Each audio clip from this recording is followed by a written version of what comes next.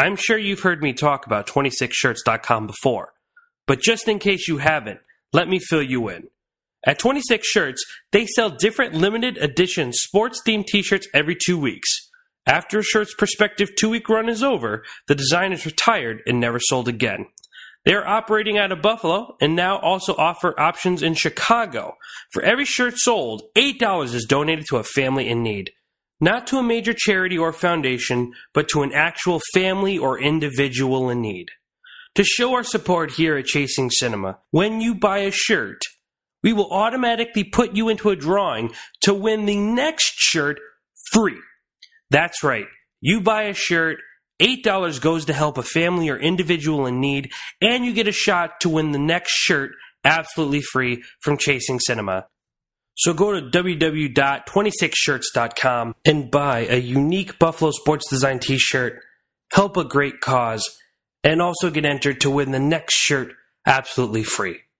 Again, that's 26shirts.com, because you have the ability to help a complete stranger just because it's the right thing to do.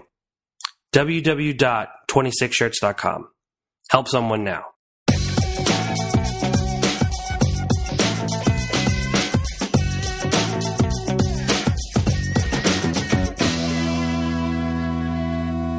Hello, everybody, and thank you for tuning in to ChasingCinema.com's official podcast.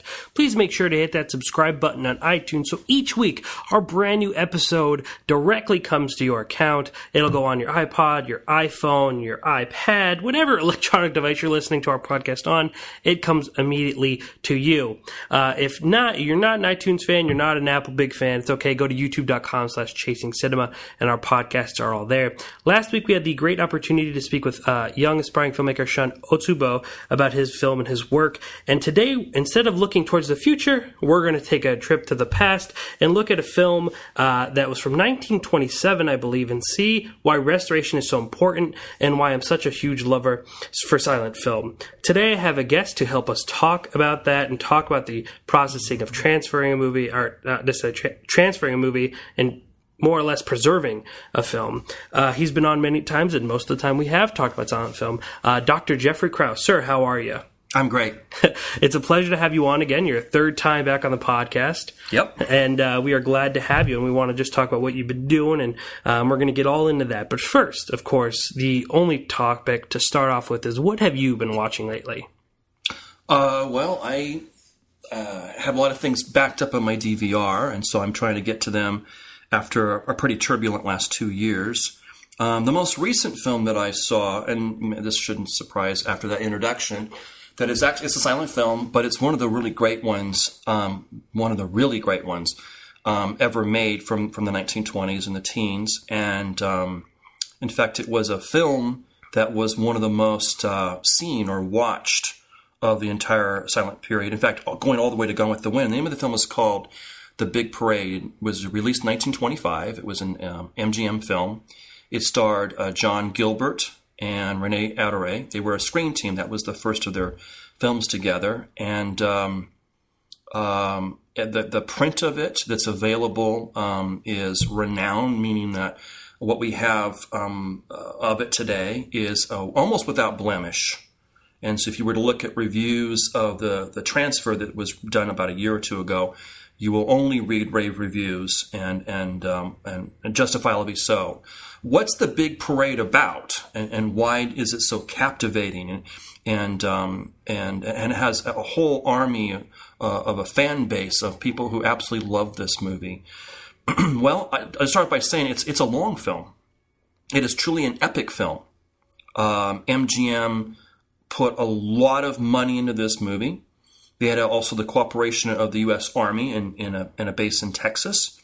And it came about, what would it be? It'd be about 7 years after World War I. And so just as the 1920s saw a spate of films in Europe and the United States, about World War I, just as we started to have that in America and in Hollywood following the Vietnam War, and starting in the late 1970s here, with films like The Deer Hunter and Coming Home and others. The Big Parade, like I said, is a mammoth of a film. It's 2.5 hours at least. And the first half of the film centers around John Gilbert's character, who is a rich kid who signs up for the war, doesn't really know what it's about, and goes over to France. And he's there, and about, like I said, the first half, it's just a kind of episodic film, because the men in his that he's with, or the soldiers that he's with, are waiting to go to the front. And there's all these little adventures, and John Gilbert falls in love with this French girl who doesn't speak any English, and he doesn't speak any French. With his buddies, some comical things that happen, there's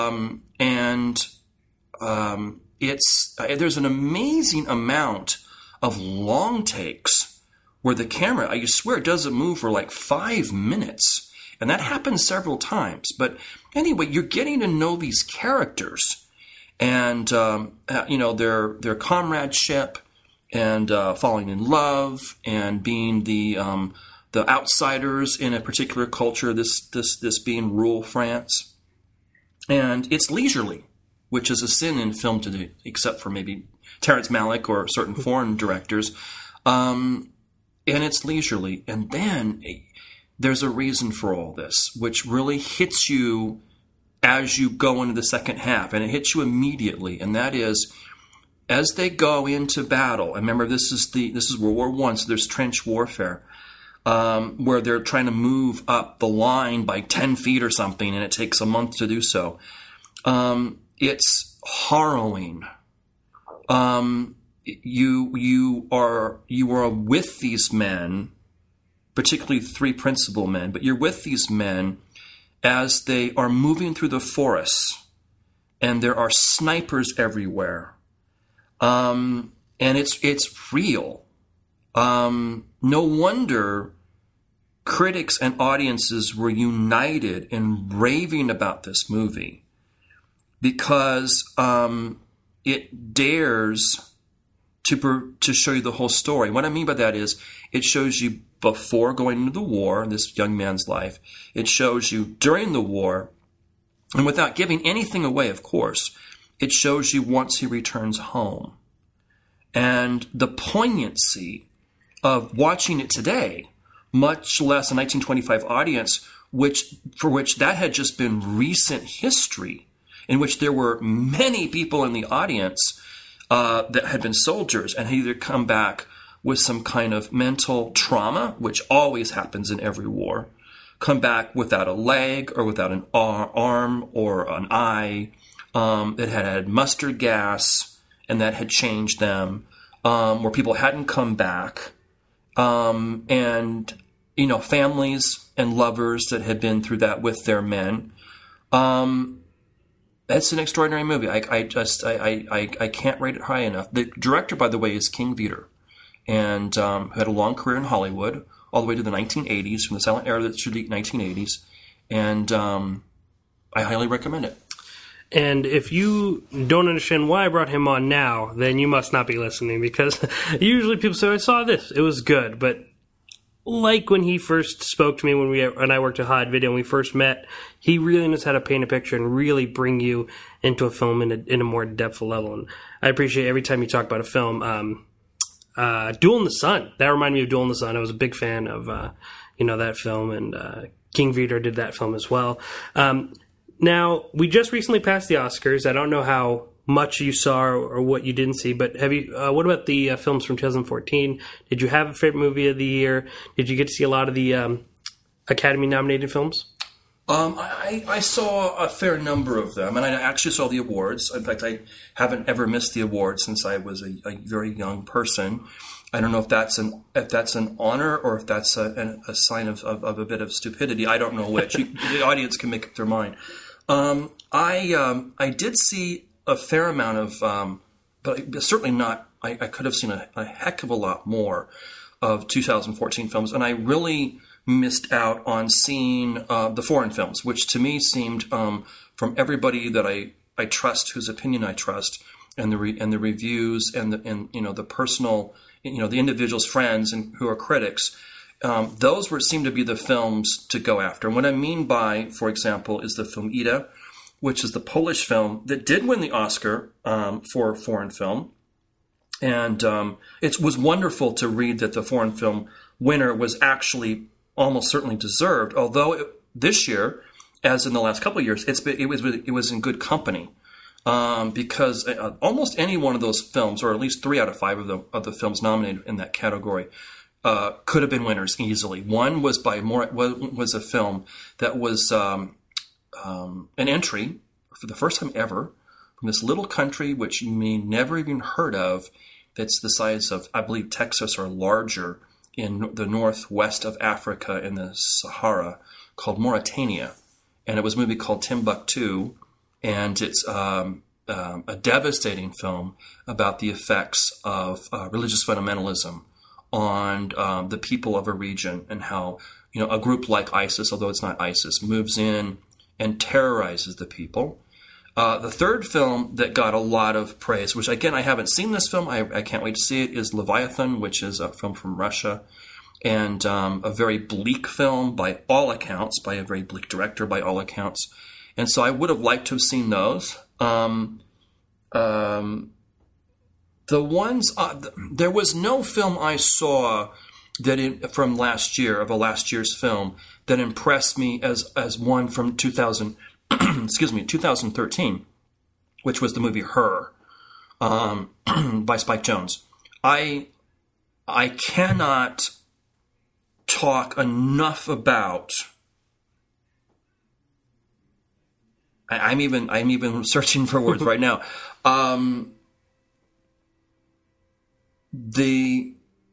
Whatever words I say are so banal. I mean, you can say outstanding, superb, terrific, and those just don't mean anything. That film, I thought, was one for the ages. It wasn't just, a good film from 2013 or for the 21st century or contemporary movies. It was good no matter what period you were looking at movies from. I found no film that equaled that. I would say the closest that I came, perhaps, but it doesn't equal it, is the film The Immigrant, which also stars Joaquin Phoenix, who was one of the stars, the main star, protagonist of Her. But it also has a trio of stars. So it's Joaquin Phoenix, it's Marion Cotillard, who is outstanding and who is shot by its director, filmed, I should say, by its director, exactly as if she was in a silent film. And I have not seen that in a movie since a silent film, or at least a long time. And the third person that was in that is the chap that was in, sorry, I can't think of his name. He was in The Hurt Locker. Jeremy Renner. Jeremy Renner. And there's this, very warped triangle, a love triangle. And it shines a light on a thing that is just never covered in American history. And that is how hard it was for people to immigrate from Europe and go through Ellis Island and do it legally in the early part of the 20th century, just the turn of the century. And basically the hell that they went through.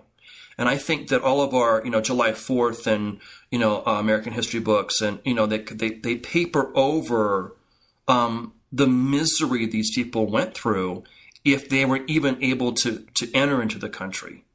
And I recommend that. Well, that's the one I would pick out, The Immigrant. Louis, actually, my co-host, saw that film, and he really enjoyed it. Unfortunately, I've still not seen that film.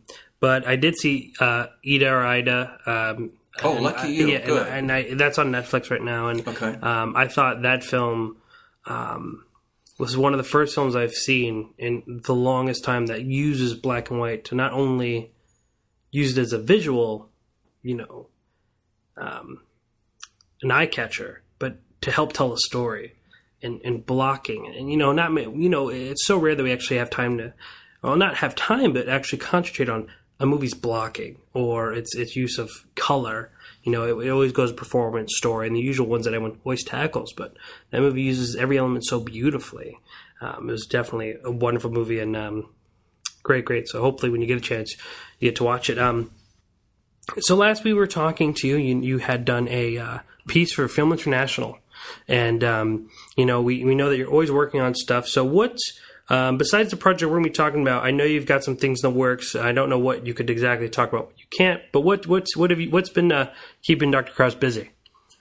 As always, teaching keeps me busy and putting a lot of thought and care. I mean, I'm still one of those teachers that until maybe this coming summer, is resisting online courses. I really believe in-person courses where you have the human interaction, to me is invaluable. And I would hate to see that leave our culture. And it's leaving. I doubt if it will ever leave, of course.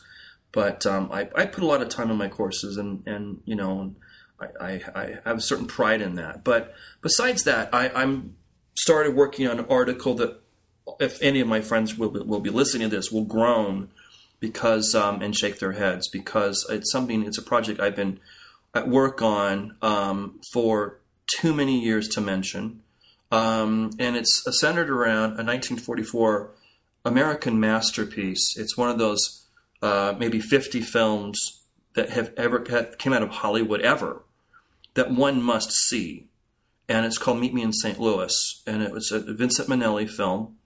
It's got an ensemble cast, though it's headed by Judy Garland.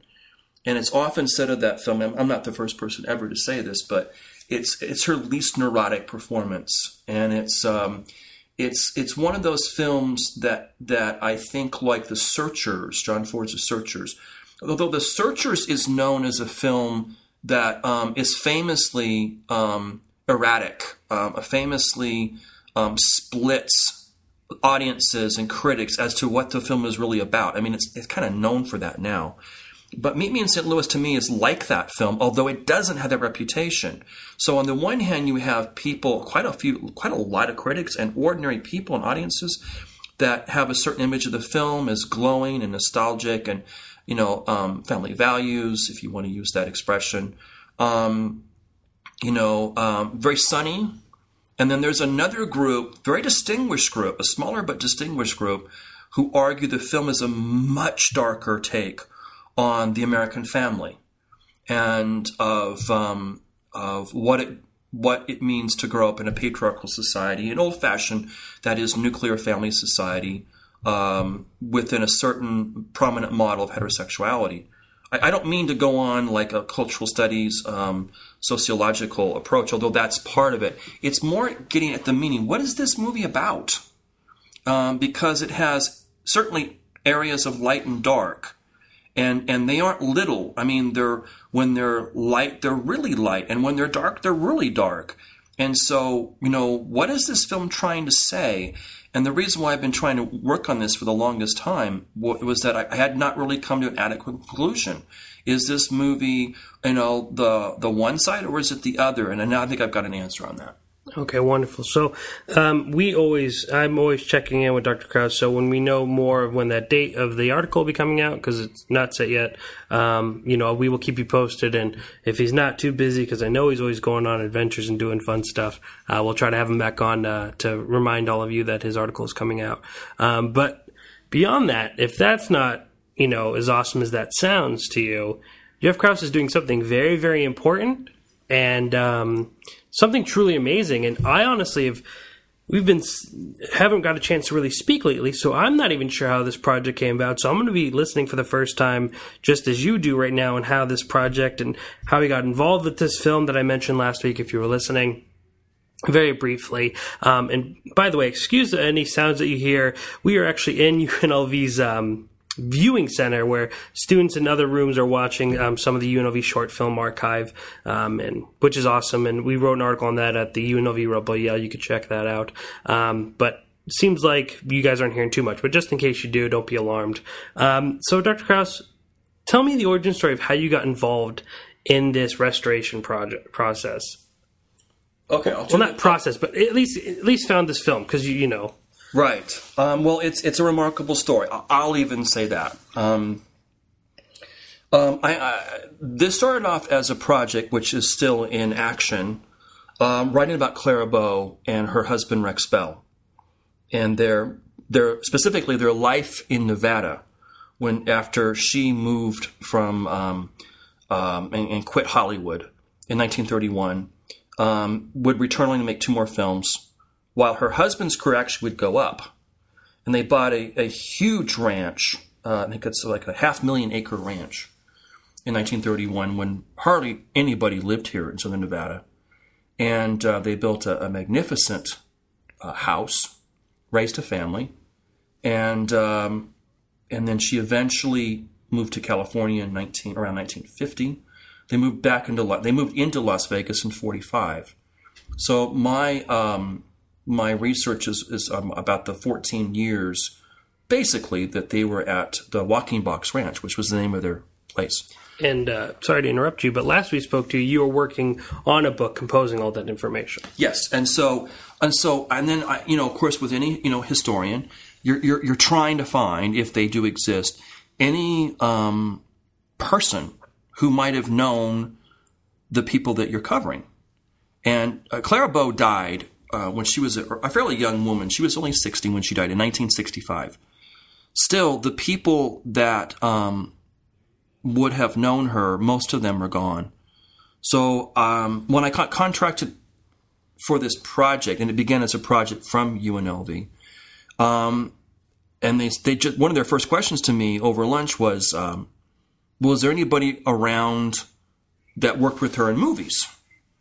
And I just, my first reaction, and I said it, was I highly doubted that, because her last movie was in 1933. So, but, obviously I'll look. And as a matter of fact, at that time, I soon found two people that knew her. One was a screenwriter who did 3 of her movies in the 1920s. And that woman was 111 years old. 109 or 111. I believe she was 111. And in fact, she was the oldest person, I believe, at the time in California. I found out where she was located, and it was in San Diego, and she just was very near death. And soon enough, she did die. The other person, however, was a woman named Diana Sarah Carey. And in 1924, she was one of America's biggest stars. I kid you not. As a child actress, she was like the pre-Shirley Temple. And in fact, Shirley Temple would actually remake some of her movies a decade later. She was known as Baby Peggy at the time. In 1920, what year was that? It was 24. Clara Bow, who was just starting off in movies, co-starred in a film that starred Baby Peggy, or now known as Diana Sarah Carey. And so I looked up Carey, who is still alive. As we speak, she's 96. She'll be 97 next fall. And she, without going off on her and all that, anyway, she remembers everything, and she told me what her memories of Bow. And then that led to another thing. That led to, well, how many silent film performers are even alive anymore? And so the answer to that question is there's 3 that I know of. There's Diana Sarah Carey. There's another one named Lassie Lou Ahern, who will be 95 this June. And then there is a woman named Jean Darling. They're all women, who's 92 and currently lives and has lived for a long time in Ireland. And so... sorry to interrupt you again. And is this just performers, or is this behind and This is just performers. Okay. And that's the way it would actually have to be, because these kids were kids. Yeah. Yeah. So if if you were in production, then you were at least like 20 or something, okay? You could have been 60. So those people aren't around anymore. Yeah. And so what blows my mind, is that, we had basically the silent era for around 40 years, let's say 35, 40 years. The first film ever made was in England in 1888. Okay?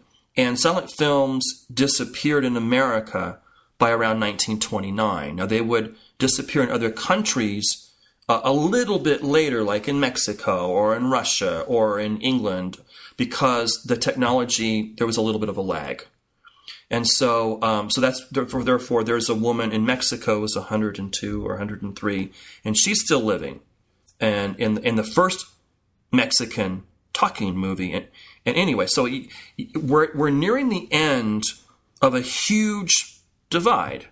let me put it in other words. Okay, let's pretend we have somebody out there that's listening that's really into history, just history, and say like Civil War history. Let's say the Battle of Gettysburg.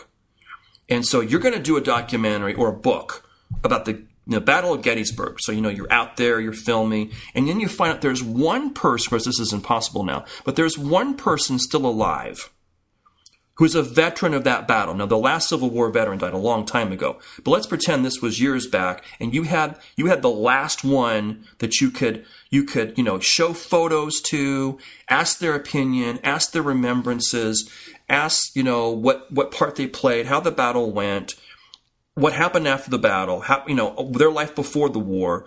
You could have that person to go to. Okay, in silent film, we have these three people that are still living, and, they're in their 90s.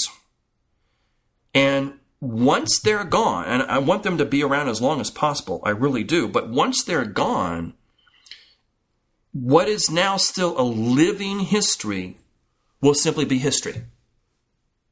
We won't have any contact. The door will be closed. And so I feel especially blessed.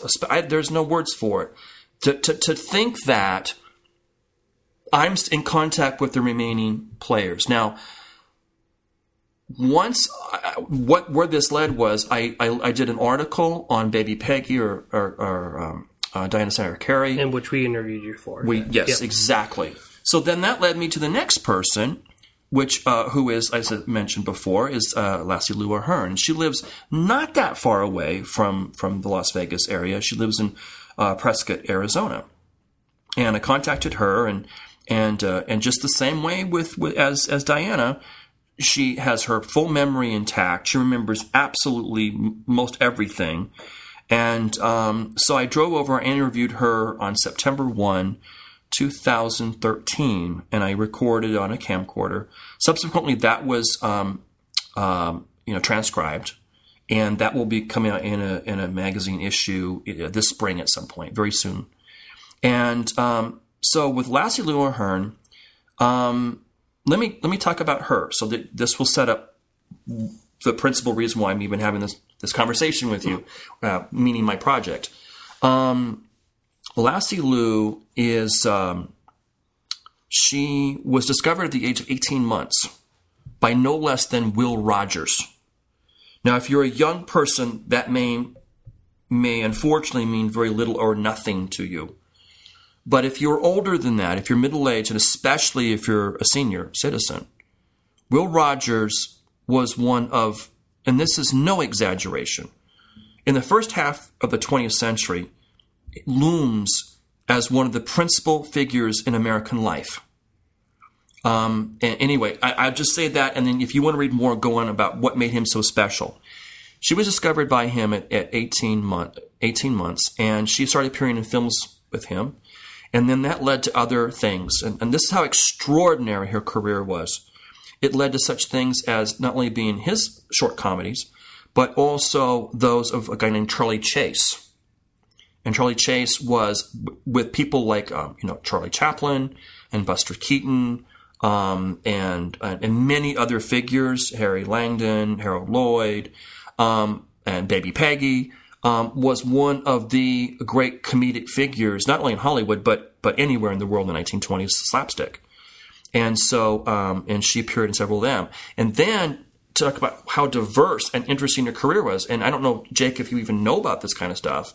And if you don't, it's not that much in our history book. So, but and that is, in the teens and 20s, was the greatest era for women in film so far. They had more choices, they had more roles, they were more behind the camera, in front of the camera, and there were women action figures. There were women who starred in movies, and they were always serials, and they did their own stunts, and they did amazing stunts. And one such name was Helen Holmes. And anyway, she appeared with Helen Holmes in 2 serials. And then she was also in big production movies. And some of those movies are lost today. So that means she's the only link to a movie that we don't even have anymore. Okay? So one of them is a John Ford film in 1925. One of them is a movie that starred Ronald Colman in 1925 and Vilma Banky. I mean, and she's it. The movie's turned to dust, or maybe hopefully it's hidden away and will be found by some lucky person soon. And then she appeared with other people. She was in the second or third or fourth biggest epic budgeted movie in America in the 1920s. A movie called Uncle Tom's Cabin, and hopefully you know that by the novel that it comes from. It was this huge. It took 2 years to make this movie, and she played a principal supporting part in that. She's got a big role in that, and other movies. I'm not going to go through all as interesting, at least to me, as they would be. Hopefully, the listeners. The point I'm getting to is now this. The last silent film that she made was called Little Mickey Grogan. It's a very Irish title, and it came at the tail end of silent films in December 1927. She never saw her movie. Ever. Now, you think, well, that's weird. It's not weird, because in 1927, movies played at a cinema for a week, and that's it. There's no DVD. There's no Netflix. It's like, well, and so these people didn't see their movies again. And so when I interviewed her a couple years ago, she asked me at the end if I knew if her movie existed anymore, Little Mickey Grogan. And I said, I don't know. So I did a lot of looking, and I found out, looking, that is, in the world's great film archives, and Library of Congress, the BFI and British Film Institute, and many others. And I found out there was in a huge, very famous archive in Paris, owned by Lobster Films, and they had a copy of it there. They had an original nitrate camera negative. Wow. Okay, it's just sitting there. So I contacted its very famous CEO, a guy named Serge Bromberg, very famous in the field. And he wrote me back this long email. Thank God he speaks English, because I don't speak French or write French. And he just got very blunt with me. And he said, let me just tell you, I have 100,000 canisters of film in this archive. 100,000. We have a small staff here and a small budget.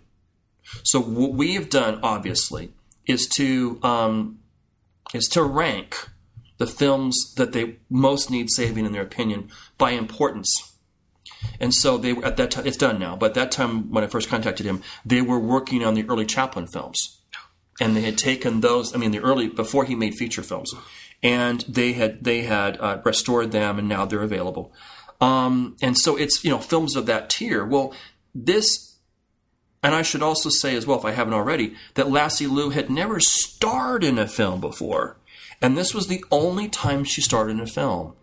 Her other, I guess you would say, co-stars was a young actor named Frankie Darrow.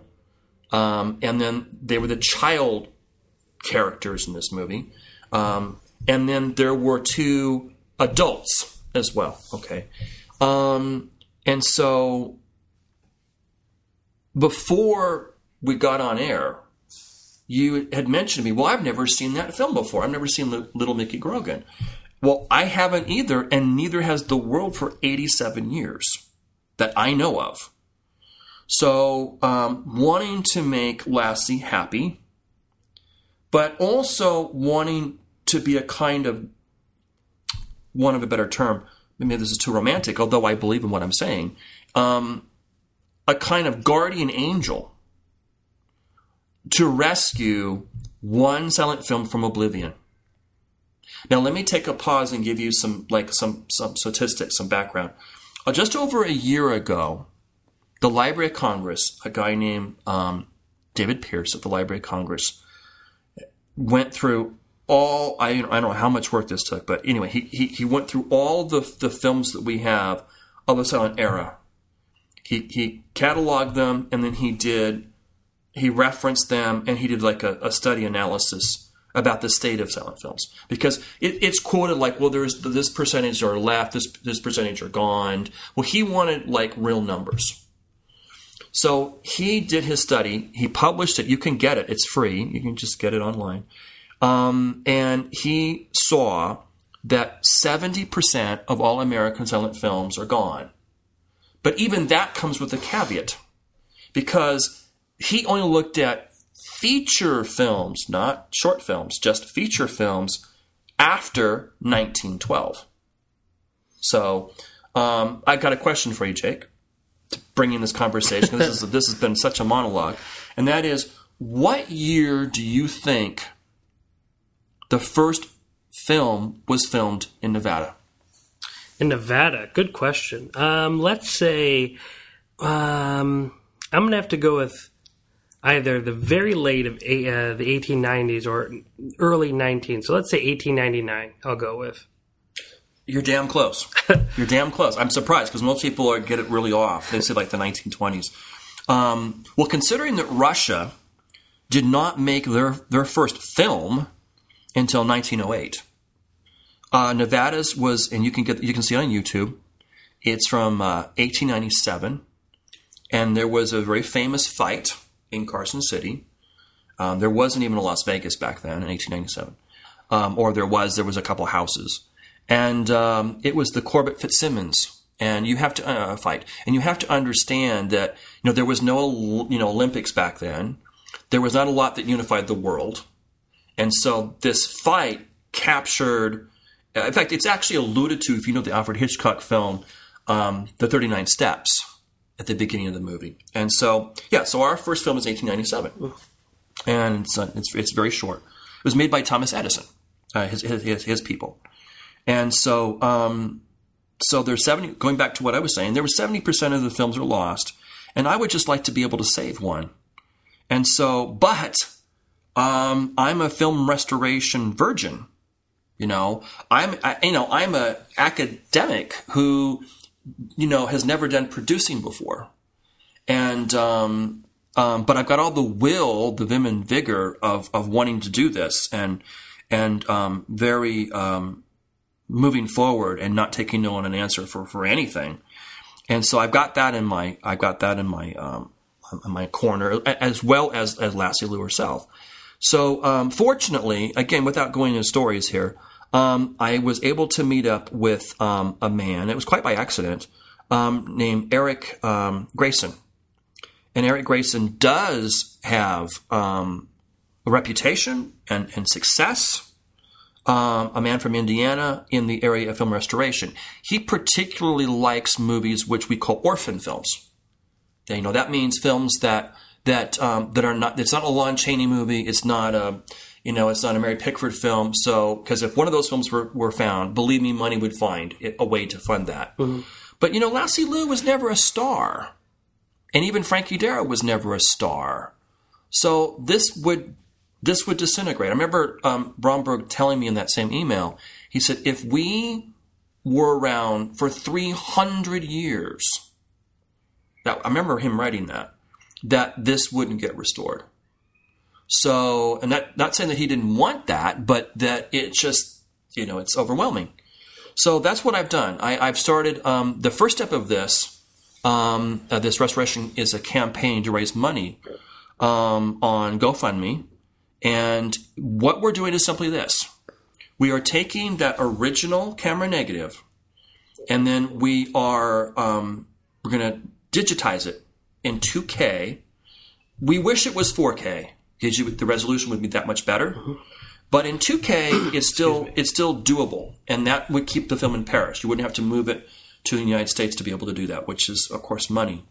And then that copy will be sent to me, and then I will send it to a place in New York City for them to do the actual physical restoration, like take out everything that's bad and go that way. And that's the biggest, most expensive part of it. But the initial part is just getting the film from film to a digital copy. And so I'm happy to say, at least as of now, And this has been going on about 2 weeks. I haven't checked the days. I think it's been about 2 weeks. 12 days. 12 days. Okay, 12 days. That something like 91, 92% of the funds have been raised. And we're only looking at a modest $1,500. Okay? And then that will get us going. So that's step one. And so we're still looking at what? How much more money? $125. Yep. So, and I've made the pledge or the promise that if for anybody that gives $10 or more, that their name will appear, and this happens now commonly because as the funding to the arts has been drastically cut everywhere because we're living in this stupid age of austerity, that your name will be in lights at the end of the film as a contributor, as somebody who has donated money to do this really worthwhile thing, is to save a movie that would otherwise certainly not be saved. I think I've talked about it a lot here on Chasing Cinema. I'll give Jeff a minute to catch his breath and take a drink of water because, but I can listen to that man talk all day.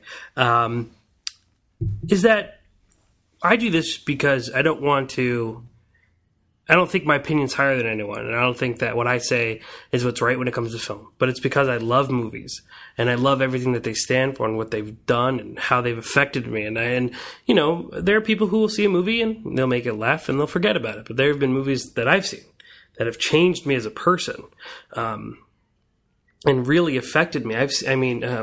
You could listen to our conversation about silent film and how deeply those movies have moved us both. We talked about The Passion of Joan of Arc and many other films that just speak to us on volumes that are so heavy. So to me, the ability that we have to save a bit of that history that we care so much about is one of the greatest things in the world. So the fact that you're able to do that and you are doing that is absolutely incredible. And I cannot thank you enough, just as a movie lover, for what you're doing, because it's possible, that down the line through this process, I'll be able to watch this film and many more people will be able to watch this film. And this film might speak to somebody down the road and change their life. And that might sound really romanticized, but it's true, because I've seen films that not many people have even heard of that have affected me emotionally. There are these great silent films, as we were mentioning. They're the ones that, will always be above, the rest and people reference and stuff. But there are other films and depending on how much of a cinephile you are, you'll go hunt for them. And that's why, if no one ever knows, that's why this website is called Chasing Cinema, because we are constantly looking for that movie that could possibly change your life through archives and stuff like that. So if you are just beginning this journey of falling in love with movies, and I really hope, and I'm sure Jeff will agree with me here, is to go back as far as you can and see the things that have brought us to where we are today. And there are films like this that we might not be able to see, 70% that we might that we'll never see, and we have the ability to save at least a few of those, a handful of the many that we've lost, and eventually see them. So I had him on here not because he's my friend, not because I think he is been one of the biggest mentors I've ever had when it comes to learning about film, because of how important this cause is. Yeah, you might not have ever heard this movie, and might not have ever heard of the star. It's not something that you might not even have seen silent films or gotten into that. You just might be a moviegoer that likes to hear what I say about recent films. But this is what the importance is. This is where this stops from being entertainment, but to art and history. And we have to preserve art. That's why critics are important. That's why scholars are important. And that's why I hope one day I have the same knowledge and influence as Dr. Krause once has. Because he has, obviously, if you heard him speak, you know how much knowledge he has about film and how much he cares. And I have that same passion, but I don't have the same knowledge. But I'm trying my best to get there. So please, as you're listening to this, pull up your web browser and go to GoFundMe.com/NWQ8H4. That's NWQ8H4.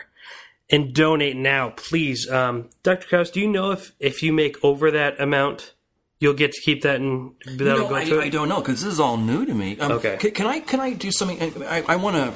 I'll talk more about this because there's actually a little bit more to talk about, so that you can kind of find out what the process is. But let me get out of my project and tell you about another project that is completely unrelated to me. That is as much as I'm devoted to saving this movie, I have no illusions either. That there, as I've mentioned before, there are other stars, there are other films that would rank higher, just as Bromberg has mentioned in Paris to me. But something that's an example where it's more than important, and it's happening parallel to my restoration, is restoration at Kino Lorber. And they're doing, not a GoFundMe, but it's like that, crowdsourcing. And they initially were going to take 40 days to raise $35,000. And they raised that way short of that very quickly. And now they're upping it to $60,000 or $65,000. What am I talking about? I'm talking about that they have a chap named Brett Wood. He's down in Atlanta. And he has gotten with the major American archives, Library of Congress, UCLA, other places. And he has taken, and you may, again, your listenership may not know this, and yet this is so important that, that often when we look at these old movies, and they are old, these silent films, it's largely, although not exclusively, it's largely a white cinema. That is Caucasians, European Americans. And then, you wonder, well, what happened, to at least the 12% of African Americans we had? What happened to that audience? Do we make films for that audience? And the answer is actually yes. That they, African Americans got very small, stereotypical roles in mainstream Hollywood movies. So they got tired of that, and they started making their own movies. And what this project is doing at Kino Lorber is they are gathering the core films, alternative cinema that was created for blacks by blacks in our history, and it goes from the silent era all the way to the early 1940s. So it does go to the sound era too, and they're putting this in a box collection, and this would be wonderful as a teacher or as a film lover to be able to, alongside your von Sternberg and von Stroheim movies and Murnau and D.W. Griffith and those other great artists in Europe and America and elsewhere during the silent era that were mostly, in the case of this country, white cinema, to actually have this a supplementary black view of things where they were in serial pictures, where they were in westerns, where they were in just all the genres, white people were in. And this is a wonderful bit of American art that has been denied to so many of us. And with this funding, will be brought back to us and to the mainstream as well in a way that history has never allowed. And it's so awesome that we are kind of talking about this now, because about 2 weeks ago I was on the Corey Taylor Talk Show, and that's the Vegas' only teen talk show, and they were asking, they were talking about crowd funding for a film that a new filmmaker wanted to make. And I said, it's an incredible time because we get to pick what we watch. We can help fund film and help the next filmmaker, possibly the next, great director, make a movie. And we also have the ability now to go back and save part of this history and, again, really see something that we otherwise would not be able to see. My mind cannot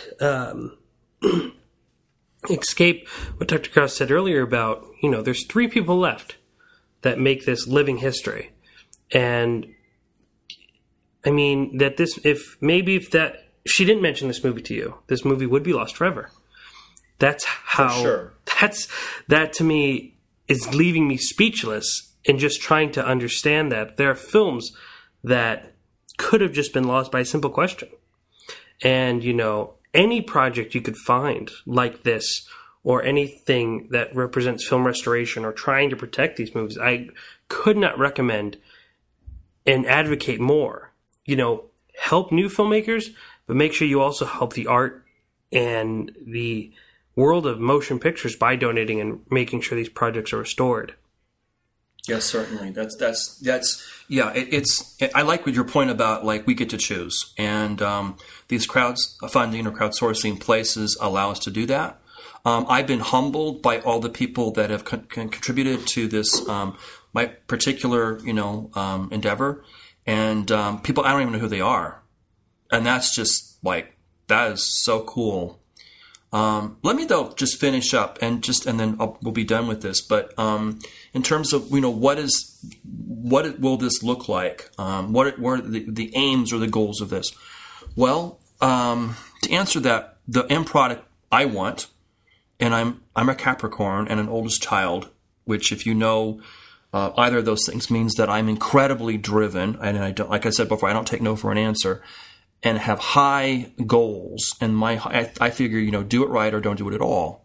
So I want this to appear on a DVD that's for be made for popular consumption. I want this eventually to be on Turner Classic Movies and other cinema centered stations in other countries. I want this to be taken to foreign film festivals. Silent film festivals. The two greatest of which, out of the three, two are in Italy, and the third one's in San Francisco. The one that's held there in early June, and there's a lot of other a bit smaller ones that are in many ways as important.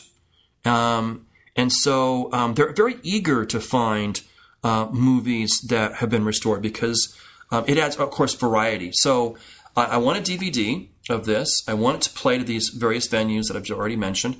And then on the DVD, I want bonus tracks. And I want a bonus track, for example, that will feature the actress introducing her own movie in the way that Lillian Gish used to do that for her own movies. When she was a very old woman, she would introduce The Wind or Broken Blossoms in about 2.5 minutes. From her memories.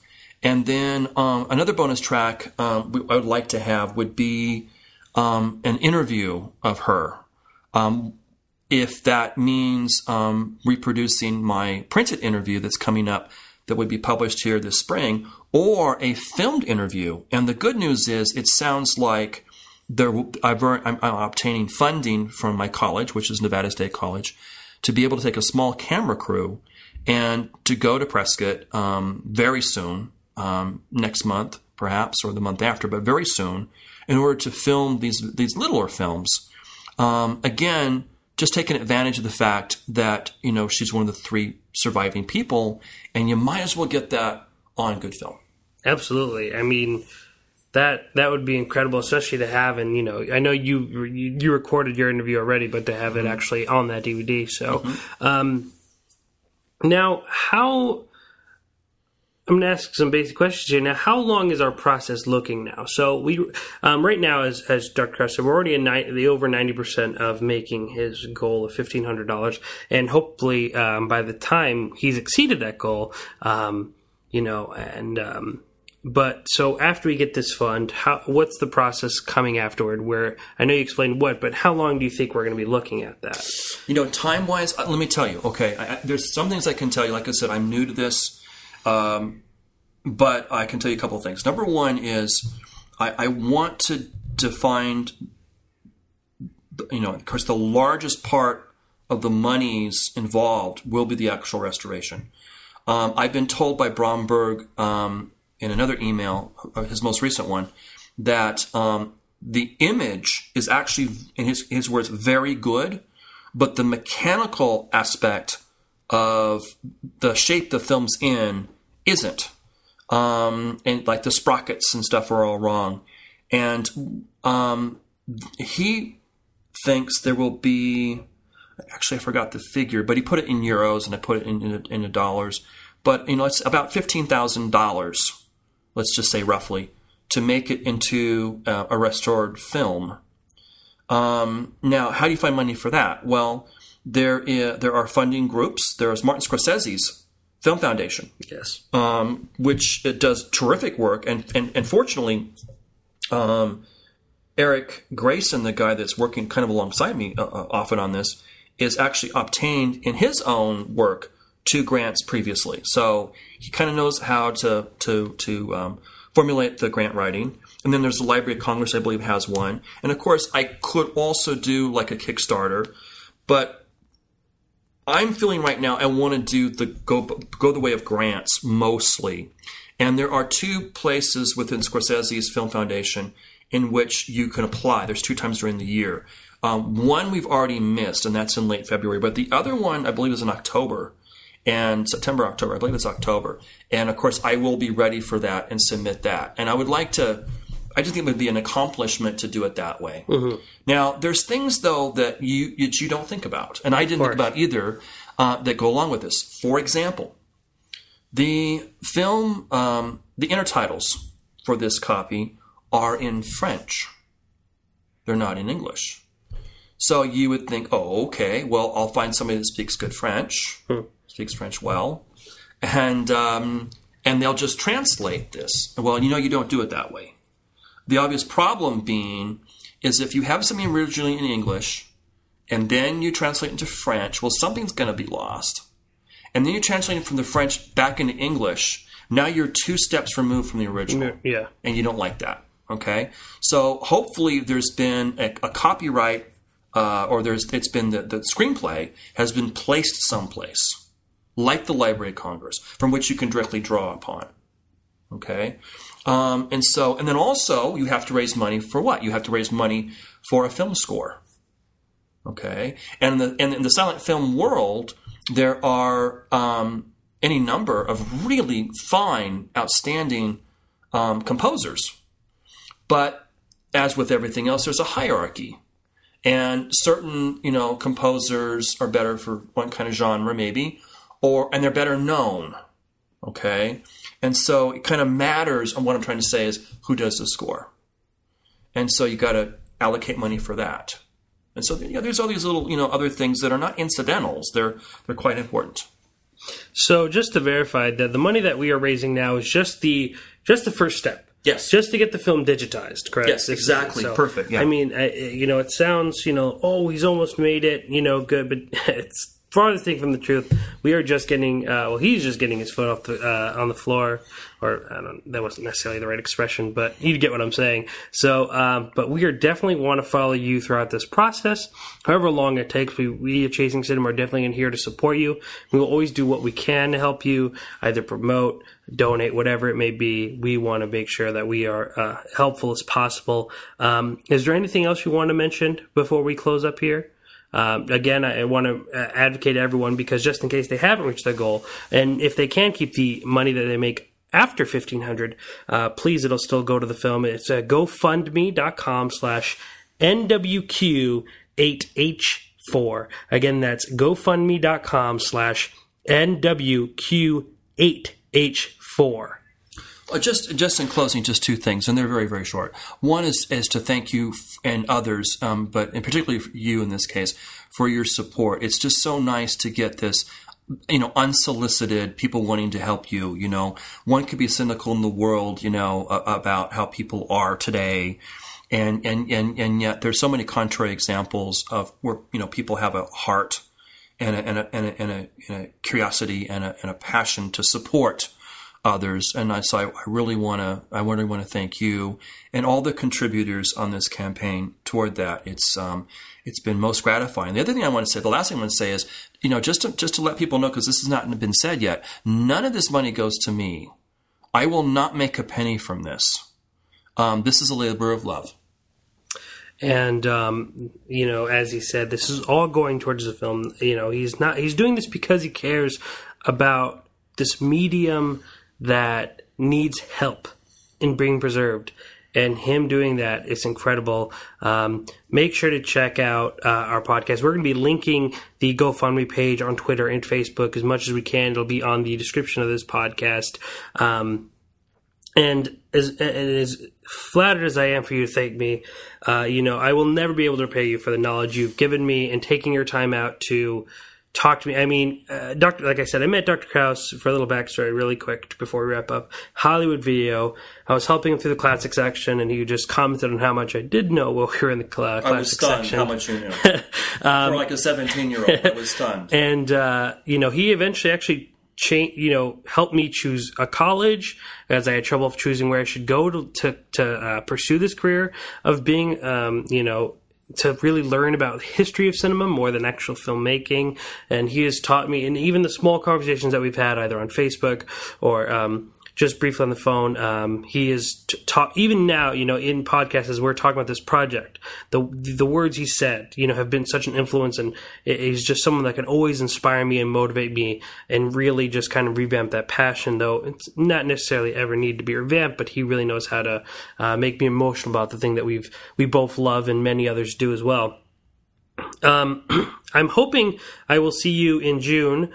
For Charlie Chaplin, they're going to be doing The Kid at Henderson Pavilion. Oh, they're doing The Kid this year. I didn't think they were doing another one, but they actually are. They're going to be doing The Kid on I believe, June 6th. Okay. Oh, I didn't know that. Okay, on June 6th. One thing I want to say, could you also, I'll give you the information, could you link the one, again, this has nothing to do with me, about the pioneers of African-American cinema? Absolutely. We will definitely do that. For those who are really interested in this conversation, Jeff and I are part of a group on Facebook, actually called the Silent Film Group, an incredible just group of knowledge and links. People are always posting things that are so fascinating. Just yesterday, I saw someone post they were giving away just for someone who cared about it was a VHS collection of I don't know if it was Buster Keaton or Harold Lloyd now, just older films, and he just gave them away. So, I mean, it's an incredible group. Go check out more there. Again, don't forget to go to donate to this great cause. Dr. Krause, thank you so much for taking your time to talk with us. Thank you so much for doing this preservation, this project, and more importantly, thank you for what you're doing for our medium and for the art that we love. I really appreciate it. The pleasure's all mine. Ladies and gentlemen, my name is Jacob Toronto. I am joined by Dr. Jeffrey Krause. Please continue chasing cinema.